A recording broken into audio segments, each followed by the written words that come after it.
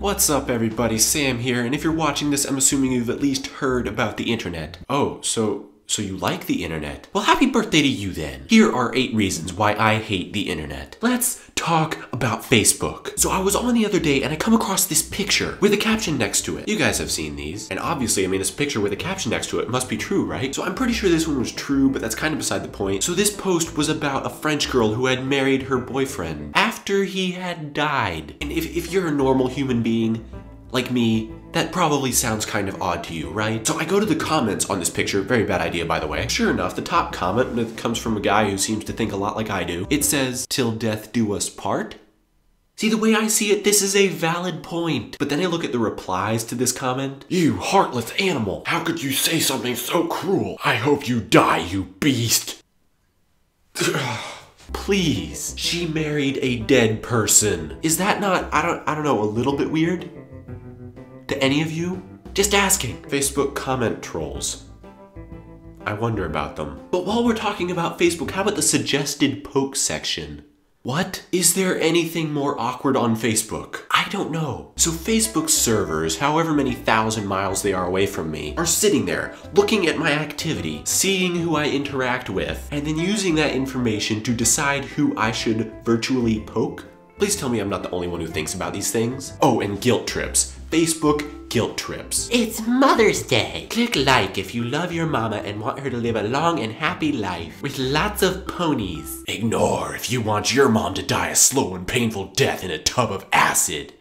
Why don't we just move on? I really have no words for that. Okay, so what is it with all those random social networking sites out there that get like no traffic? I'm looking at you, LinkedIn. Everybody talks about you, but nobody actually uses you. I use Facebook and Twitter. Y'all need to get on my level. I have a very special spot in my heart for this next one. YouTube comments. Don't know what I'm talking about? Global warming, homosexuality, Obamacare, abortion, God, Republicans or Democrats, capitalism or socialism, Mac or PC. Now watch the comments. Now let me know when one of you hears someone say this. My personal beliefs about fill in the blank were completely and radically changed when I read a very convincing YouTube comment. No one will ever say that ever. Trust me. Since when were people's minds changed by YouTube comments? Oh, well, I wasn't totally convinced at first, but then he turned on caps lock, and that's when I realized that he was actually right and I was wrong.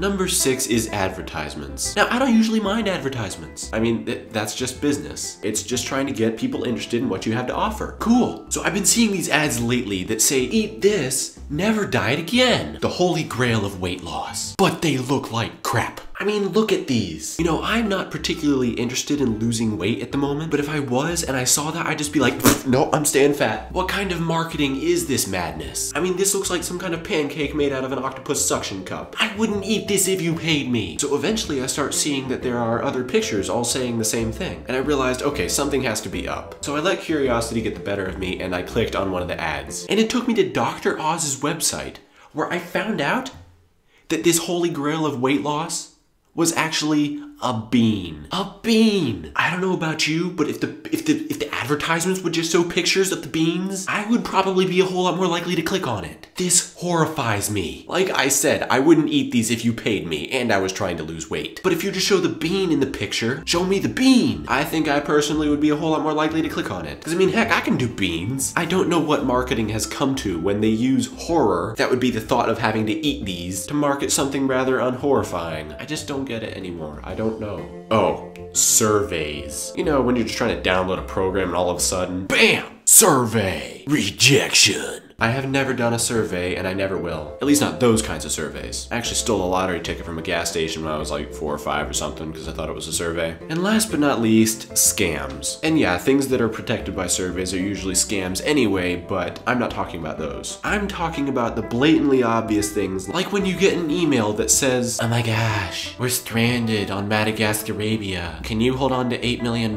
for us? Just send me your name, date of birth, address, bank account information, social security number, and we'll have the money sent right to you. You can even keep 2 million of it. Or the other things that are like, you are our 1 millionth visitor. Click here for an iPad mini. I have never fallen for these blatantly obvious scams in my life, but the fact that these scams are out there is testimony in and of itself that there are people who do. This scares me. I mean, these people live among us. Just by walking out your front door, you are risking an encounter with one of these people, which is why I never go outside. So there are my 8 reasons why I hate the internet. Ironically, now I'm going to turn off the video camera and then edit and upload this video to said internet. So leave a comment below. Why do you hate the internet? I know you all do. Alright, till next time, Sam out.